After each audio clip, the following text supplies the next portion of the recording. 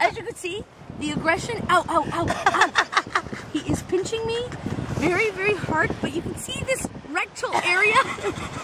No, wait. This is his rectum right here. And as you can see, his eyes are very alert and very aware of the situation which is going on. He is very defensive and trying to brutally. Oh, please let me go. Ow, you little. Oh, you please. My skin is turning white. Okay.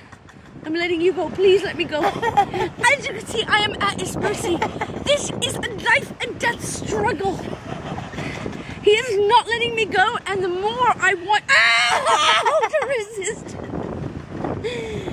he has his eyes on me, fixed like a piranha. I don't know how I'm going to get this crab off.